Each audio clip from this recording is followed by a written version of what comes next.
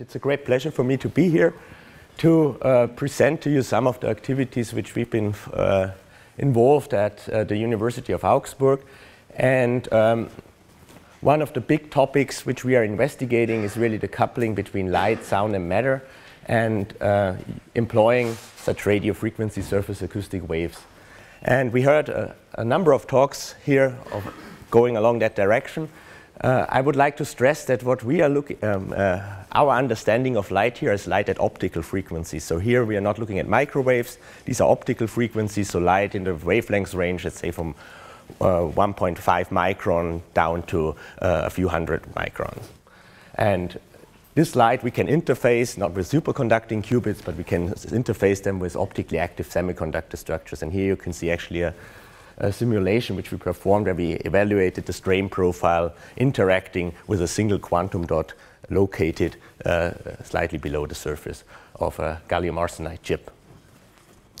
So I think I can keep this pretty short. So we are employing here surface acoustic waves, and we can excite these Rayleigh type waves on various types of piezoelectric substrates. We can make chips where we have complex arrangements of interdigital transducers and can then probe, for example, like in this example, this is a lithium niobate chip, for example, individual semiconductor nanowires which are located here in this active area of this surface acoustic wave chip. And in particular, we are using here the coherent propagating phonon field to control and also probe such nanosystems at hypersonic frequencies, which is actually the frequency range where our surface acoustic waves live. So the sound waves, as we all know, have a long-standing tradition in interfacing quantum nanosystems, and until now there was basically two major approaches. One was based on using the piezoelectric field which accompany the surface acoustic waves, and you can, for example, dissociate excitons in semiconductor nanostructures, transport individual charges in a quantized matter, or even play ping pong with single electrons between two electrostatically defined quantum dots. So these are mostly acoustoelectric effects, so here the electric field plays a dominant role. On the other hand, we have the interaction of the sound wave with light. This is an acousto-optic effect, and you can make nice superlattices to manipulate polaritons. You can play with optical resonators, or you can also look at individual quantum emitters, semiconductor quantum dots. And there have been quite tremendous progress also in recent years. So in all these approaches, the surface acoustic wave is basically a tuning mechanism, a strong perturbation to the system. And very recently, these approaches have been brought now really to the quantum domain, and there have been some groundbreaking experiments along that direction where really single phonon effects have been observed for the first time, and there are now also theory proposals which show the generality of this approach, where the analogy between light photons and sound phonons have been highlighted very nicely. So I think we all here in this audience agree this is a good reason to love our surface acoustic waves and do some fancy experiments and do some nice physics with them. So I'm coming from the semiconductor optical spectroscopy domain, so I'm mainly investigating, I have been investigating for the past 15 years or so, semiconductor quantum dots, and my favorite quantum dot system is the most established one in this field. These are the so-called self-assembled quantum dots. This is actually, and since we also have some students here in the audience, I wanted to give a very brief introduction what these structures actually are. So these are semiconductor heterostructures, and then can be fabricated, for example, from two optically active semiconducting materials, gallium arsenide and indium gallium arsenide. These two materials have slightly different lattice constants. So when you deposit indium gallium arsenide on top of a gallium arsenide wafer, you first get a two-dimensional layer, and at a critical thickness, islanding formation becomes energetically favorable, and you get this nice little lens-shaped objects which you can embed in a gallium arsenide matrix which has a higher band gap and confines both the electrons and the holes in these quantum dots. And here you can see an overview spectrum taken from a few millions of these quantum dots, and you can see very nicely that they exhibit an harmonic oscillator-like shell structure. And what's important for the interaction with the sound, waves is they also come with a two-dimensional channel. This is precisely this wetting layer where these dots are sitting on. This is a two-dimensional quantum well. And this will be later important when we look at acoustoelectric effects. So from this spectrum, this does not really look like an artificial atom yet, because you're probing here millions of these atoms, and all of them have different sizes. So this is homogeneously broadened. But if you really zoom down to a single quantum dot, and this is something which has been studied over the past 20 to 25 years by many, many groups worldwide, so these spectra here are very well understood, you find that there are, in the S-shell of such a quantum dot, 4 charge configurations which are optically active. And the most fundamental one is, of course, the configuration where you have a single electron and a single hole in the quantum dot, which you call a single exciton. And here in the spectrum here, you can see this sharp spectral line. This is precisely stemming from the recombination of a single electron and a single hole in one of these quantum dots. And since the size of these quantum dots is in the order of something like a few tens of nanometers in lateral dimension, and they are around 2 to 3 nanometers high, so you get here a strong inter-particle Coulomb interaction between the electrons and the holes. So if you add a single carrier, for example, adding a single electron or a single hole, these configurations here have a strongly altered interparticle Coulomb interaction, which shifts the spectral lines to completely different frequencies. So here you can see 2 smaller, less intense lines. These precisely stem from recombination of such charge species. So a single exciton plus an extra hole, or a single electron plus an extra electron. So this is a highly optically nonlinear system. Just putting one excess carrier in, you shift your resonance by many, many optical line widths of this system.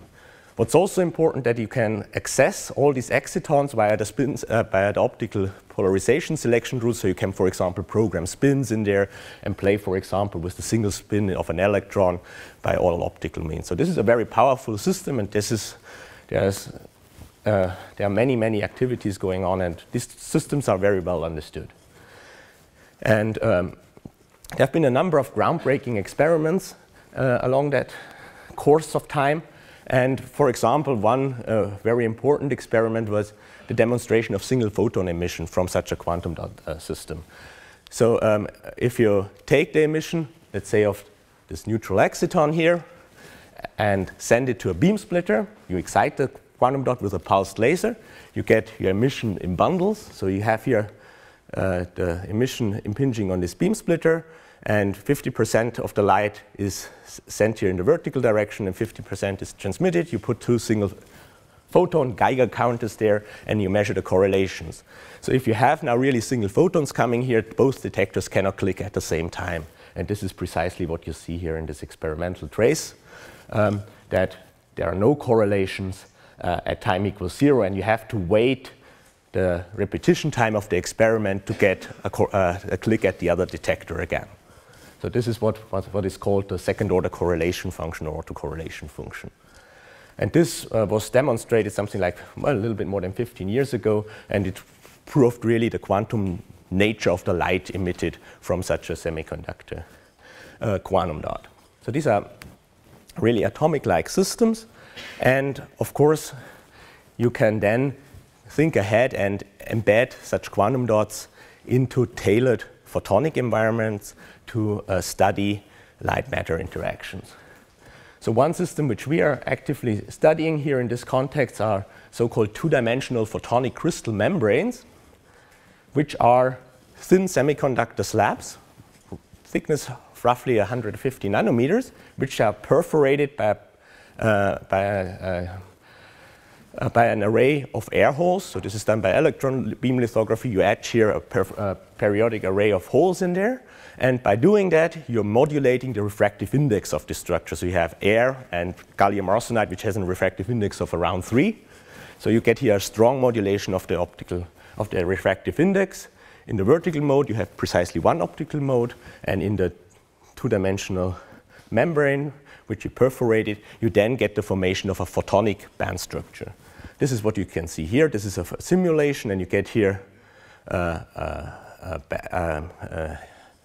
a a transmission band which is mostly localized in the air, and here you have the lower band which is localized in the dielectric.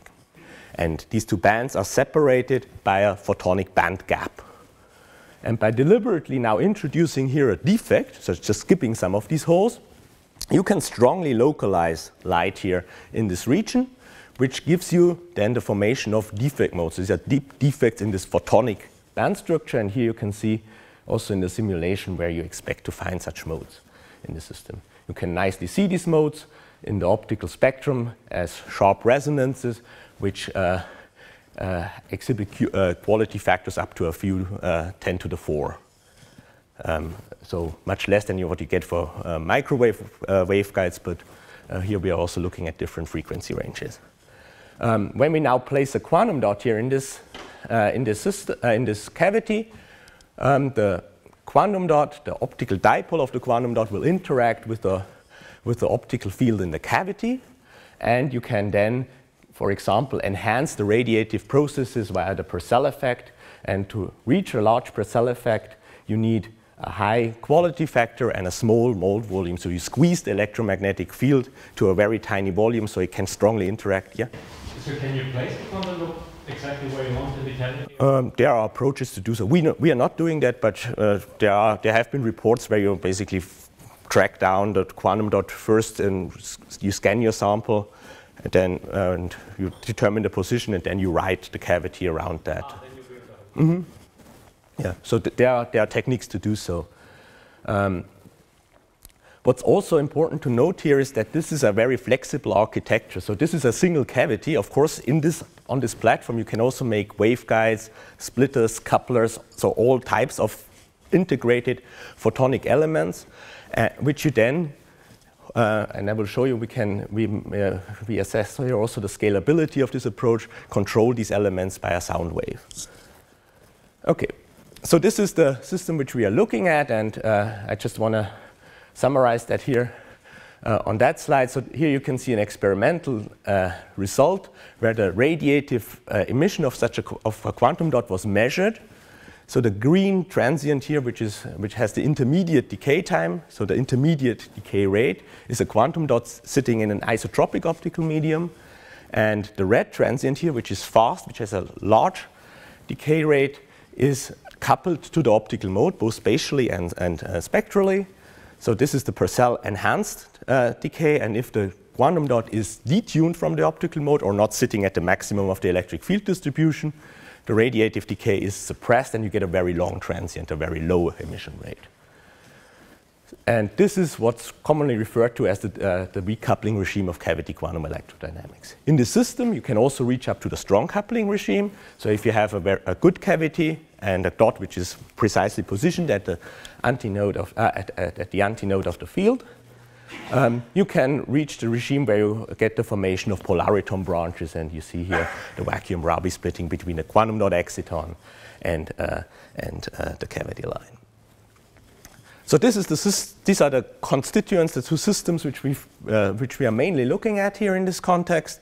And now I would like to highlight a few experiments which we've been doing along here in this direction. And I would like to start with looking not at the interaction between light and the quantum dot, but first look at charge injection and charge extraction processes from optically active quantum dots. So one big field in this area is to really control the occupancy state of the quantum dot by the sound wave.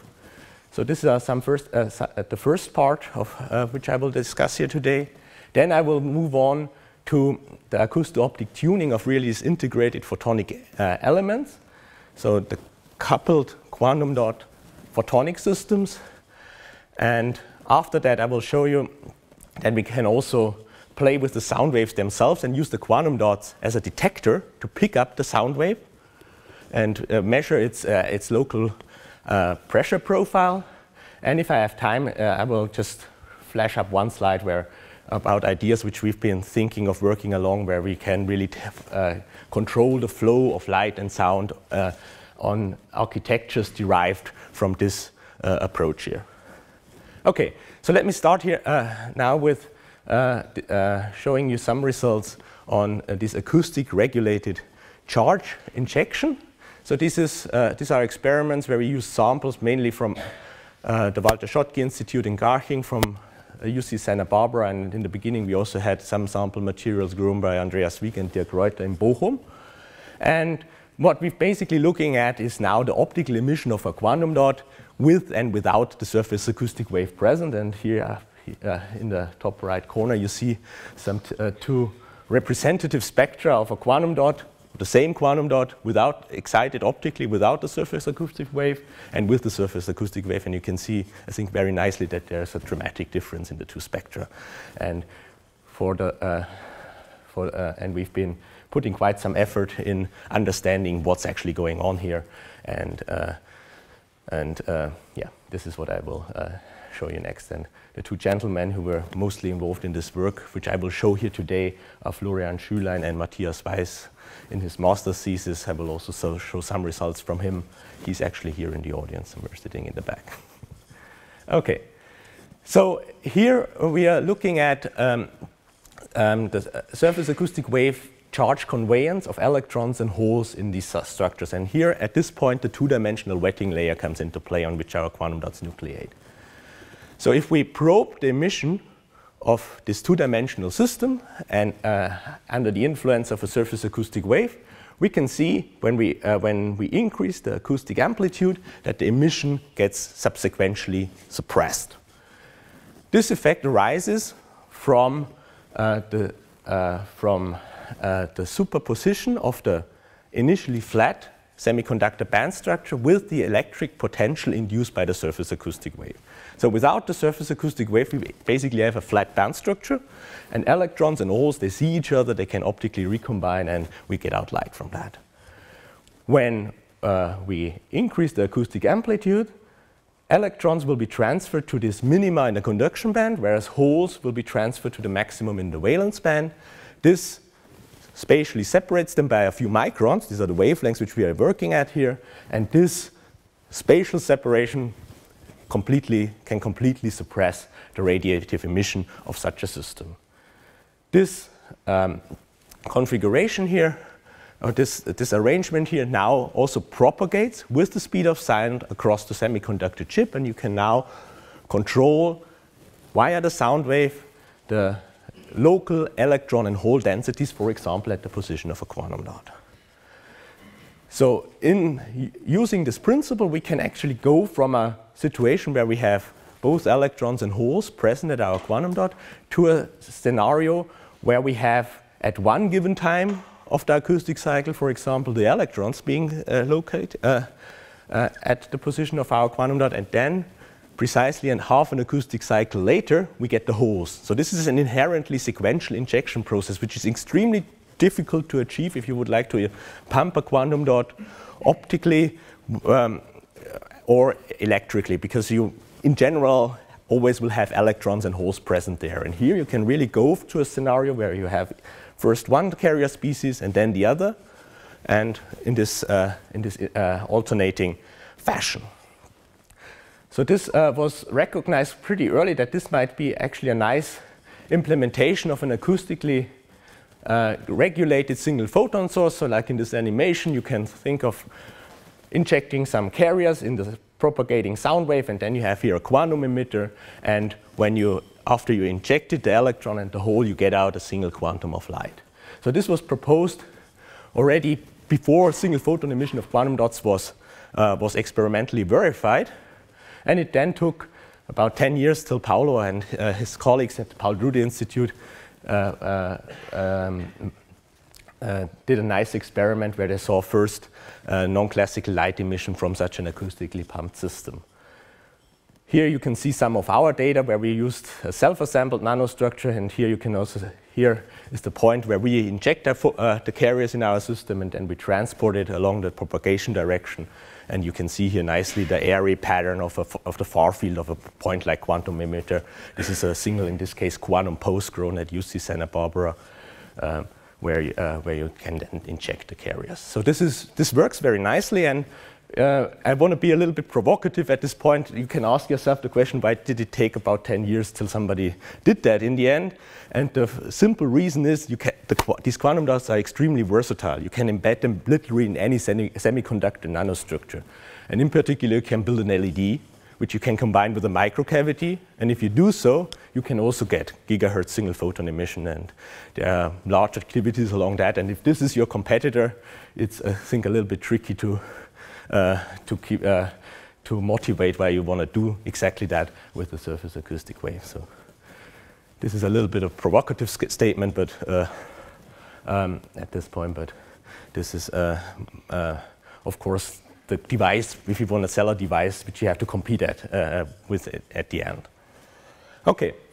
But nevertheless, you can do many, many nice experiments along that direction and look really at the carrier processes going along in this system. So now I want to highlight this a little bit in more detail. So what we've been looking at is not this long-distance carrier transport preferentially, but we really wanted to look at the most simple system where we directly excite the quantum dot. So we have now our laser focus, which has a diameter of around a micron, which we focus on our quantum dot, and then we can turn on the surface acoustic wave.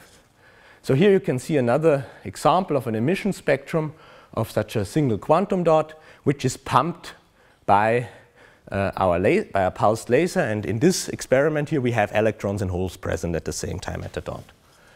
And when we now turn on the sound wave, here we are using sound waves, surface acoustic waves in the frequency range of around 200 megahertz to be compatible with the radiative processes, so we can really see these states forming and not modulating faster or injecting carriers faster than these processes actually take place. You can see again a switching behavior, and with the surface acoustic wave on, we can generate preferentially the neutral exciton state, so one electron and one hole, and the negatively charged exciton state here shifted to lower energy. So this here is basically the electron-electron, the balance between the electron-electron repulsion and the electron-hole attraction when you change from this configuration to that one. So so from this data, again, you can very nicely see that going from this kind of random ambipolar carrier injection to this inherently sequential injection, you can really program the charge state. And we can monitor that in more detail. So we can, for example, change the time at which our pulsed laser excites the quantum dot. So we can, for example, excite the system here at the node of the surface acoustic wave. Here we have the maximum electric field, so we will move electrons here to the left and holes to the right. Or we can also choose configurations where we inject electrons or holes in a stable point in the band structure. And as you can see here nicely, when we tune now this stroboscopic phase in this experiment, we can switch between the negatively charged from the negatively charged exciton to predominantly the neutral charged exciton and back to the negatively charged exciton. So the time at which we excite our system really programs the charge state of the quantum dot. And but at this point, you have to be a little bit careful, because what I'm showing you here is a time-integrated spectrum. So we are detecting over a long time, and in particular over many, many acoustic cycles. And what we completely neglect, and what you can't resolve in this type of experiment, is actually the time evolution of this process. Because when we inject the carriers, electrons and holes will redistribute and be transported by the sound wave, and this will then basically program also the future the processes which take along in the future after the photoexcitation. And moreover, although we are detecting here these lines in parallel, they do not coexist. So the quantum dot is either in a neutral or in a charged state. So we do not have any time information when these states are formed from this simple stroboscopic experiment. So we went from this time-integrated experiments to time domain experiments. And I want to show you here just one example. So we did this over the whole range of phases, and if you're interested in the detail, you can look that up in this paper. There's also some modeling coming with that, where we linked that to the trajectories of the electrons and the holes. But in principle, here is just one example where I selected the case where we generate electrons at an unstable point in the band structure and holes in a stable point in the band structure. So what will happen here is that the electrons will redistribute to the side minima, and the electrons which initially moved in the opposite direction than the propagation of the sound wave will be transported back to the position of the quantum dot half an acoustic cycle later. And we were interested if we can see that really in the optical spectra. So this is again the time-integrated spectrum at these conditions. So you have here the neutral state and the charge state. And now we monitor the time evolution of this emission process and after photoexcitation by the laser. So here you can see this time transient recorded from the neutral exciton, and here at this time the laser excites the system, and you can see that the signal of the neutral exciton immediately turns on, so which means that we preferentially generating electrons and holes at the same time at the same number in the quantum dot. So here the signal turns on and then it decays fairly rapidly. When we now measure the time transient of the negatively charged exciton, so one electron hole pair plus an excess electron, we see that this emission is very unlikely to happen at the time of the photoexcitation, but it actually increases and then shows a pronounced maximum at precisely half an acoustic cycle after the photoexcitation. And when this process happens, the emission from the neutral exciton disappears, which tells us that we are at this point converting a neutral exciton to a charged exciton, another optically active species, by injecting an electron by the surface acoustic wave. So this really shows you this regulation of the charge injection process. And we exercise this for different relative stroboscopic phases, and you can link these processes directly to the trajectories of the electrons and the holes in this acoustically modulated band structure. Question. I can see that this process may happen, but why is it so incredibly efficient that it grabs all the neutral excitons and converts them? Probably, well, it might be a balance also. So, it's the cross section of such quantum dots is fairly high, so that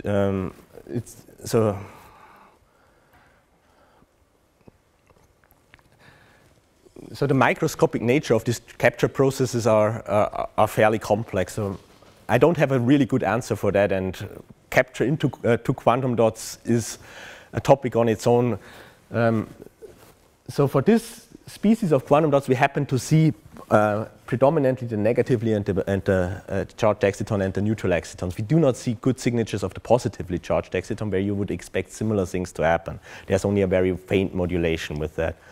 So this depends from quantum dot to quantum dot, but nevertheless, what we can fairly safely say is that this is a kind of a general property. So we see very similar effects for quantum dots localized in nanowires. So you get similar phase modulations. So this tells you that this acoustoelectric transport is really the driving mechanism, but there are, of course, contributions from the quantum dot itself. So we also did experiments on columnar structures where we have a very wide transport channel, where this acoustoelectric transport is very efficient. There, the switching is much more digital, so you can really switch off one species and turn on the other one, because these acoustoelectric processes are more efficient. But this is, yeah.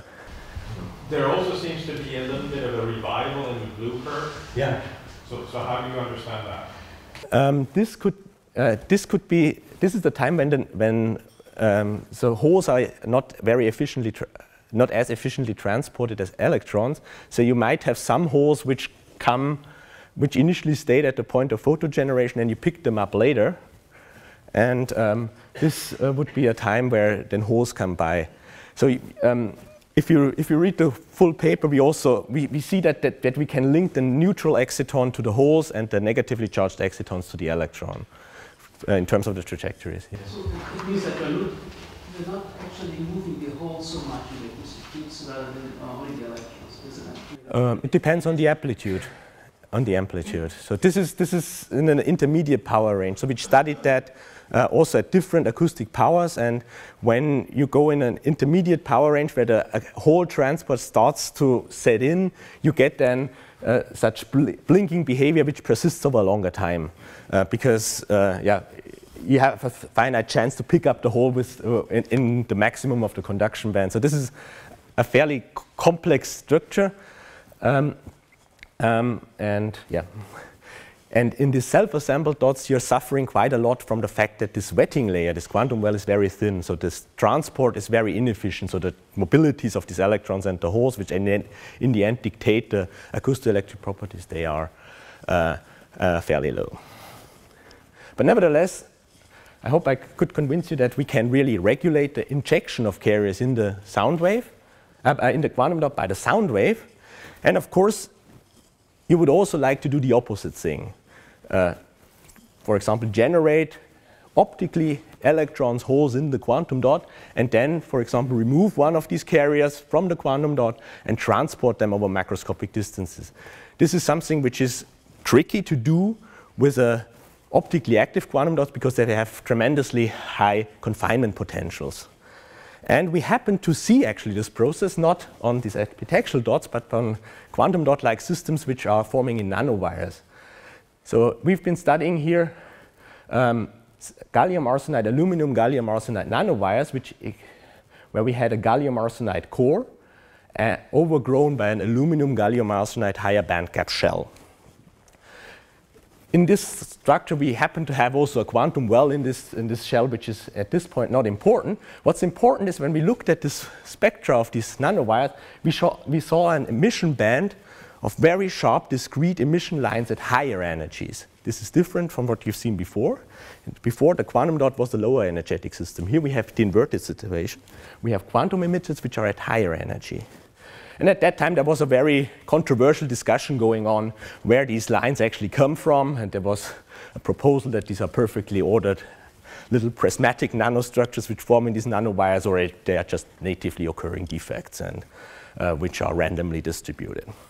Well, so Matthias did, during his master's thesis, studied these nanowires, and when he looked at these emission centers with the surface acoustic wave. So here you see a stroboscopic scan over 2 acoustic cycles. You can actually see that we have, again, emission lines which are anti-correlated in intensity. So if you look here at this upper line, it gets darker at this specific stroboscopic phase, and another line pops up in the spectrum, which tells us that there is some regulation of the charge state also in this system.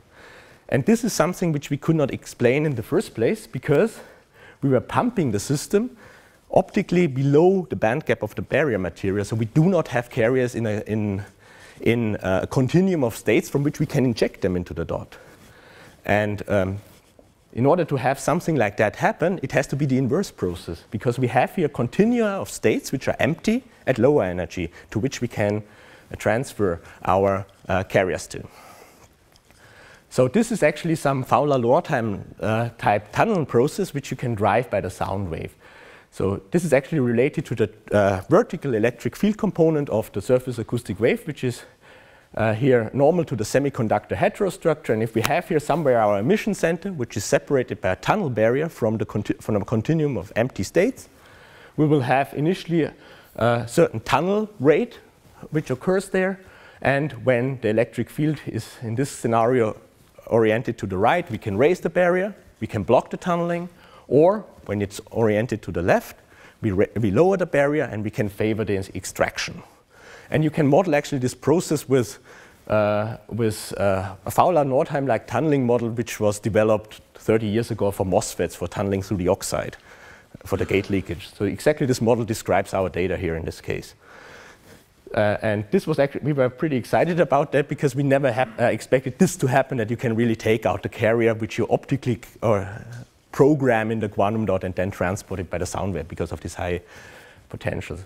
But actually these nanowires might be fairly attractive systems to do so. So you can really think of having some kind of protocol where you on one end of the nanowire have a quantum dot which is at higher energy.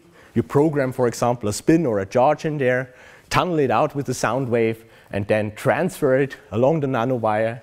And on the other end, you have a receiver dot where you can inject it again and then reconvert that to a photon. So this could be a scheme if you would like to for an on-nanowire kind of quantum state transfer, so programming optically via the selection rules, a spin, transport it along the nanowire, and then inject it at another sink, another quantum dot, which you have at the other end. And in our experiments, we basically have now shown that both processes are at least experimentally observable and in suitable systems. Okay, so that much about carrier transport. Now let me move to the acousto-optic control of nanophotonic systems, and this we were mainly doing with the group of John Finlay and Michael Kaniba at the Schottky Institute, and initially we also studied samples from Dirk Baumeister and Per Petrov at UC Santa Barbara. And Stefan and Matthias have been involved in the experiments, which I will show here. So here we were looking at the modulation of these photonic crystal nanocavities by the sound wave. And as I explained to you, these periodic array of holes forms a photonic band structure, so it's basically a mirror. So you can think about the system as, in the simplest picture, as a Fabry-Perot resonator, where you have the two end mirrors determined by the ends of this of our defect. So if we now have a surface acoustic wave or any sound wave propagating across this structure, when we have a node in the center of the cavity, we will get no net deformation in the structure. So on one side it will be compressed, on the other side it will be expanded. So in this situation we will have our mode at the original wavelength. When we have now a maximum of the amplitude of the sound wave in the center of the cavity, we get net an extension, which will shift our optical mode to longer wavelengths. And another half cycle later, we will have the minimum, and our mode will move to the left, to shorter wavelengths. So this is an acousto-optic effect, and it's actually very nicely reproduced by such a simple Fabry-Perot model. So this is very, very comes down to, and you can also show, for example, that the tuning bandwidth scales with the amplitude of the sound wave. So here you can see some representative experimental data on this tuning mechanism. So this is a cavity mode with a decent quality factor of around 10,000. And when we turn on the sound wave, we see that this mode broadens in the time-integrated spectrum, because now the mode will move back and forth between the extremal points of this dynamic modulation. To really show that this is dynamic, we can do an experiment where we again keep our laser fixed at a certain time during the acoustic cycle, and then take time transients as a function of photon energy or wavelengths. And by that, we can step by step monitor the dynamic modulation of this cavity, what you see here, for example, very nicely. And you can also see that you get more light close to the turning points, because there the mode is moving slower than here on these fast edges here. So, and overall, this whole emission is damped because you have exponential decay of the cavity emission. So this works very nicely, and for a cavity quantum electrodynamic system, you also have to take into account the dot. And the dot also has a spectral response to the sound wave via the deformation potential. And in the simplest picture, you take the hydrostatic pressure induced by the sound wave at the position of the quantum dot, and from that you expect also a sinusoidal modulation of the emission energy of such a quantum dot. And you can check that again in a stroboscopic experiment. You can just tune the laser across the sound wave and take spectra at every stroboscopic phase, and here you can see an example of such a deformation potential mediated modulation of a quantum dot in the time domain again. So this is here a nice sinusoidal modulation of the thing. What's important here is that it's the local hydrostatic pressure which drives this.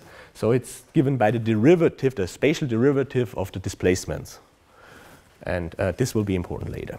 You can also look at these quantum dots with higher spectral resolution. So this is a nice experiment which was performed at NIST, where you can actually see then the acoustic sidebands, because these quantum dots have very nice and sharp optical resonances. So for the dots, you can easily reach the resolved sideband regime, which is important for parametric control. For the cavities, it's a different story. There, the line widths are much larger.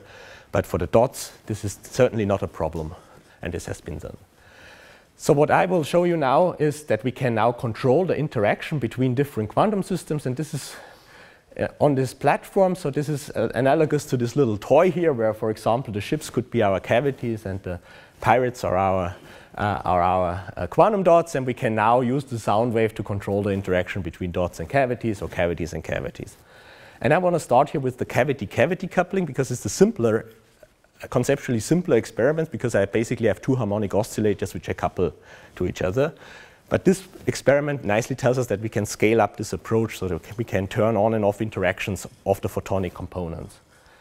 And you can very easily in this platform make photonic molecules by just placing two of these cavities close to each other, and it turns out that it's a smart idea to do that in this not aligned but here slightly displaced. And if you do that, you get normal mode splitting between the two cavity modes, and when the detuning is 0, you get nicely bonding and anti-bonding optical modes confined in these cavities.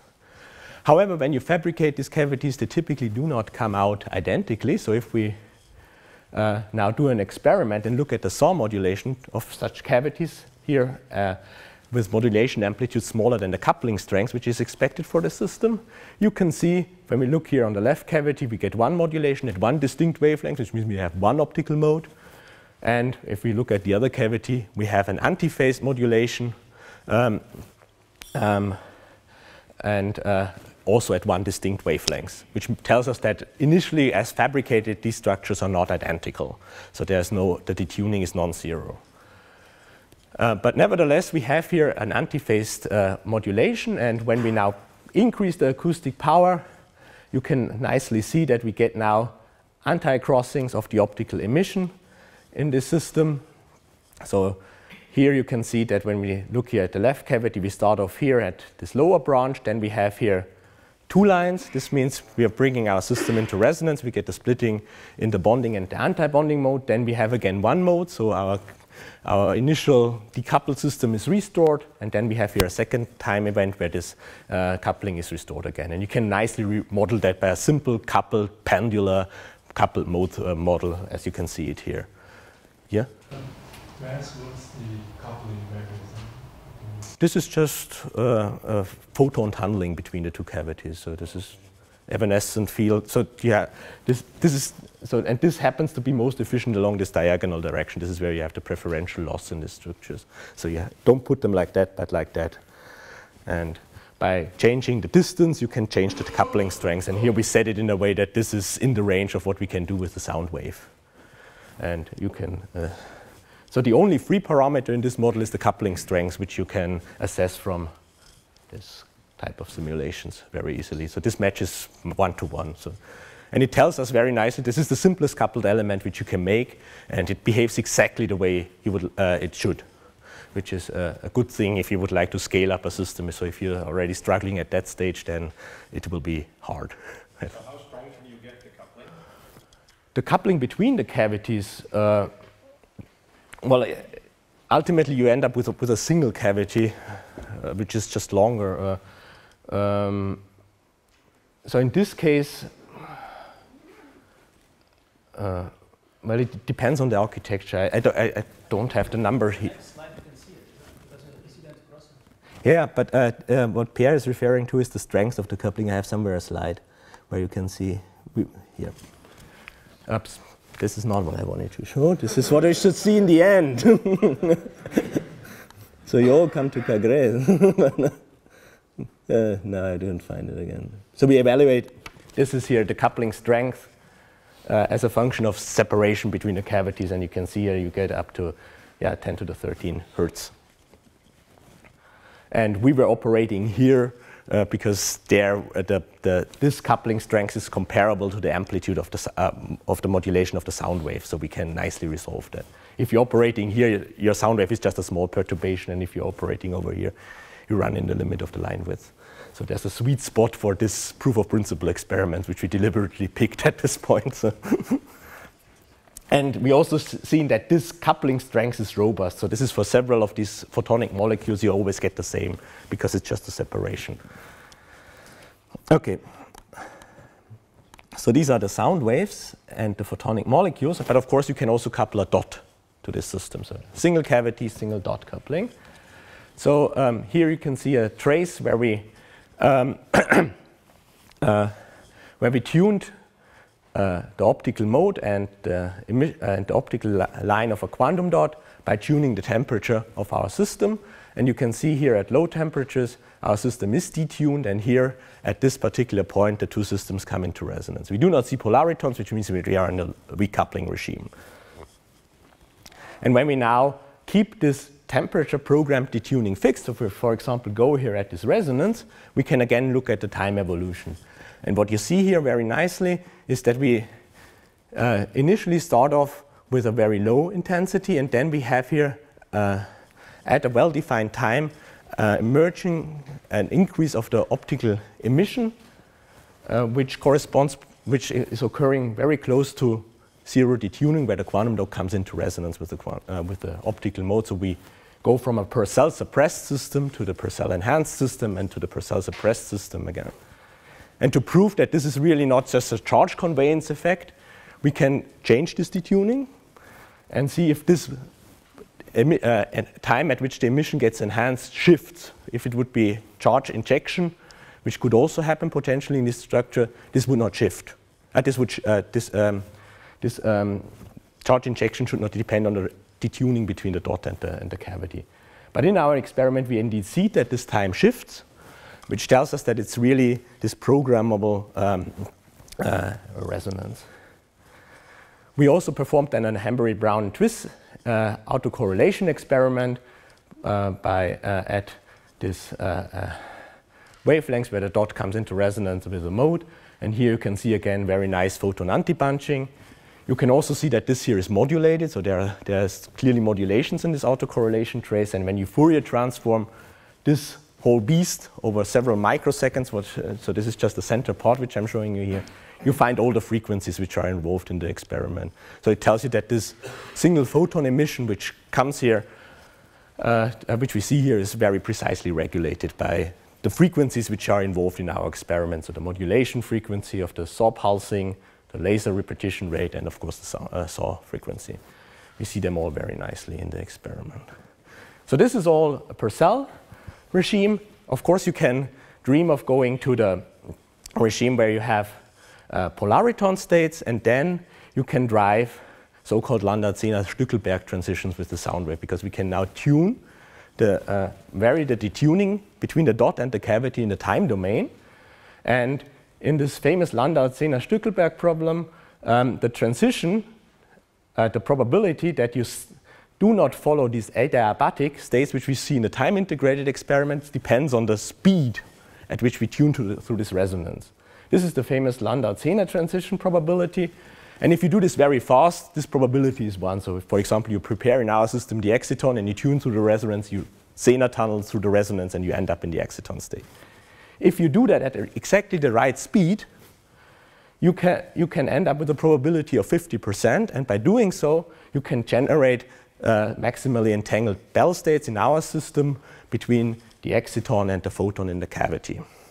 And this could be driven by the sound wave. So to make this short, we can model this. So we can calculate the prefactors here of this wave function. So if this is a maximally entangled state, we would have here our square root of 1 over square root over 2.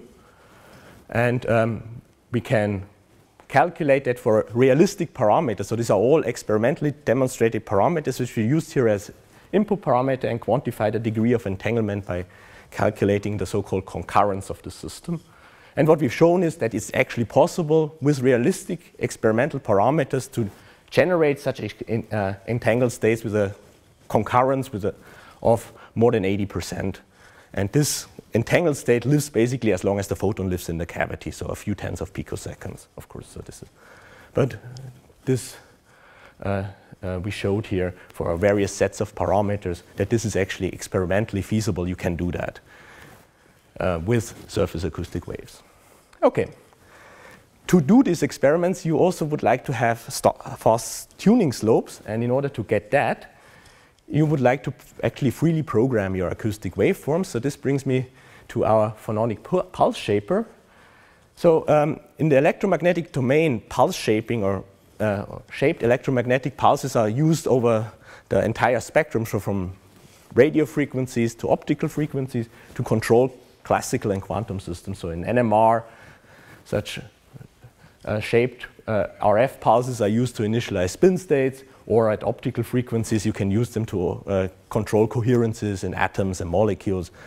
And this is actually a very versatile and very general approach, and it's used over the entire electromagnetic domain. And we were asking ourselves, can we also do that for a nanomechanical wave and transfer this paradigm from optics to nanomechanics, or to be more precise, can we turn such a conventional surface acoustic wave to something like that? And just from looking at these movies, you see that this thing should be more powerful than what you can do with this kind of standard boring surface acoustic wave. Okay, and in order to do that, you can use a principle which is also used in this musical instrument. This is a so-called Hammond organ. And if you read the patent of Lawrence Hammond, he states here in the beginning that any sound can be, or tone can be analyzed into a fundamental tone and certain higher harmonics, which we would call a Fourier series expansion. And you can do the opposite way. So thus most is interesting at this point, musical tones may be produced by a definite combination of fundamental tone and various proportions of harmonics. This is what we call an additive Fourier synthesis. And this was then improved, so you ended up with structures like that in the end, a couple of years later, and we wanted to do the same thing with sound waves. So what we did is we designed transducers, which allowed us to generate not just a fundamental surface acoustic wave, but also different harmonics. And in particular, it's important that you not only get the odd harmonics, but also the integer harmonics, so you can really do full-fledged Fourier synthesis. We can then do that very easy by just hooking up a number of signal generators to a sending IDT. We pick up the transmitted signal on the other side with an oscilloscope, do a Fourier analysis, and with that we stabilize the phases here on that side. So if you have a fancy arbitrary waveform generator, you can do this just with one gadget. We had to do it like that. And to prove that we really have this nanomechanical wave propagating here in between, we use our quantum dots as nanoscopic strain sensors. So we have these dots which have a size of a few tens of nanometers, and these will pick up the local strain profile of this waveform. In order to get this correct, you have to take several things into account. So this is now an example for synthesizing a square wave modulation of the quantum dot. So in order to get a square wave modulation, the hydrostatic pressure at the position of the quantum dot has to be the square wave, which in turn implies that this here is the derivative of the displacement, and the displacement scales with the electric potential. So you can integrate this. You get this waveform here. This is the displacement, the black curve, and the red curve is then the corresponding piezo potential, which is also the signal which you should apply to your IDT in the end. And this is what the actual waveform then looks like. And you can see here color-coded the potential again, and the little arrows here are the field directions. And if we do so, we see that our quantum dot, which you've seen a few slides before, was modulated by a sine wave, is now modulated by a square wave. So we have really here a digital switching between these two charge states, between these two energies. And this was done here by superimposing three components for the Fourier synthesis. So here you can see it now again, this data analyzed. So here you can see the sine wave modulation. The red line here is the programmed waveform. This is the square wave modulation. Again, the red line is the programmed waveform. And these two waveforms you can make or synthesize just by using the odd harmonics. If you have also the even harmonics, you can make asymmetric waveforms. And these are actually the ones which are interesting because you have slow and fast slopes in the game. And here you can see an experiment where we did this for with a sawtooth wave. So we have here a slow slope, and then we have here an abrupt jump.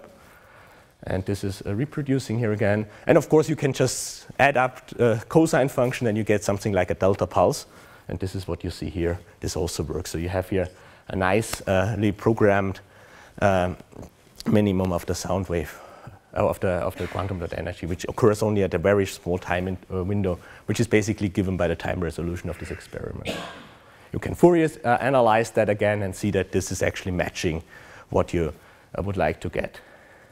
Okay, so with our techniques, we can really nicely also play with the sound waves, and just highlighting a few perspectives. So if you would like to interface these photonic systems with the sound wave, you're facing the challenge that these membranes are very thin compared to the acoustic wavelength, so you have a high acoustic impedance mismatch. And we calculated what actually this strain profile should look like in this structure. So this is what we get for our structures like we use them right now. This would be one of these photonic crystal membranes, so this is not looking perfect, I would like to say.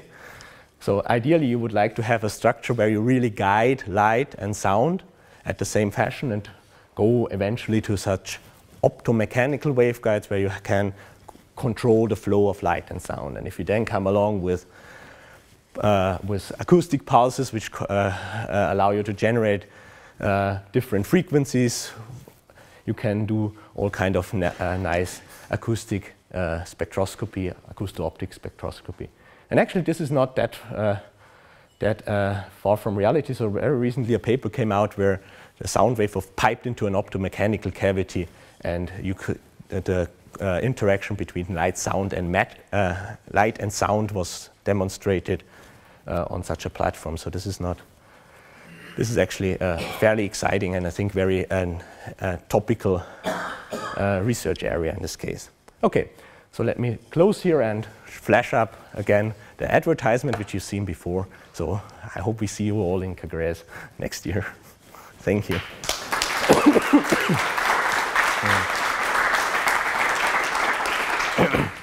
Questions?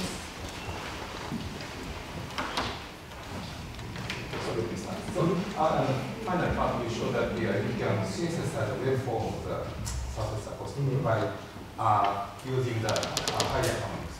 But I think that what's the highest strain in your data? You just applying the higher harmonics. I think you already realize the high strain. Yes. What is the advantage?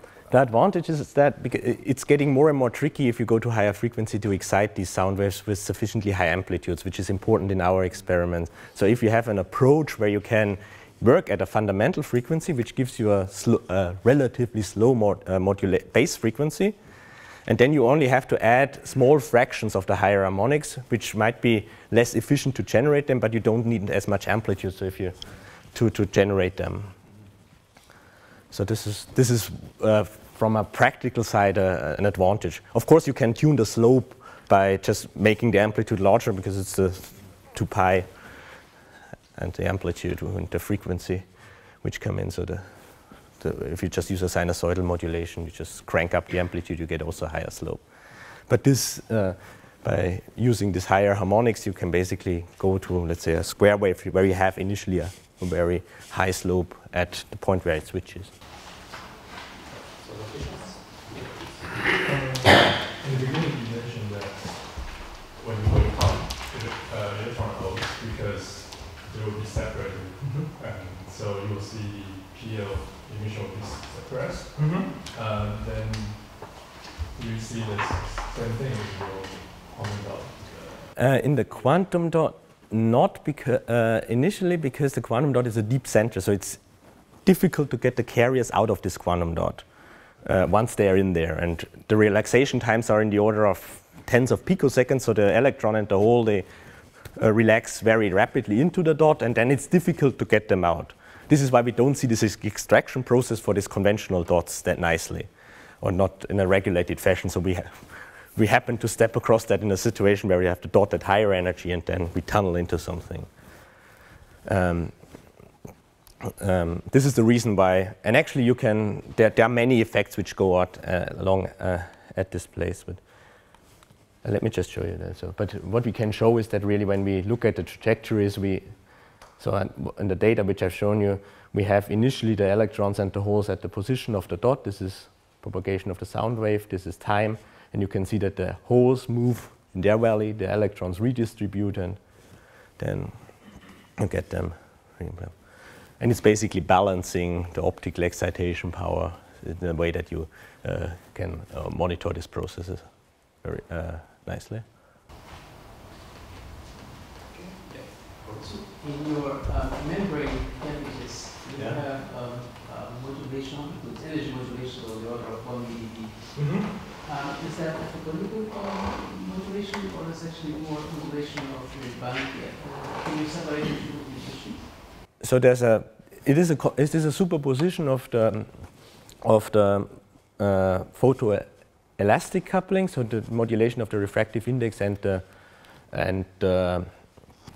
just a geometric effect. And we took that also into account once, and I think the photoelastic actually strongly depends on the wavelengths, the magnitude of that. But it should be, I think, a little bit stronger than the pure geometric effect, but they are in phase, so you can still apply this Fabry-Perot model because they just add up. And at certain wavelengths, they add up more than at other ones. The dot is a little bit more complex. So for the dot, this strongly depends on the dot.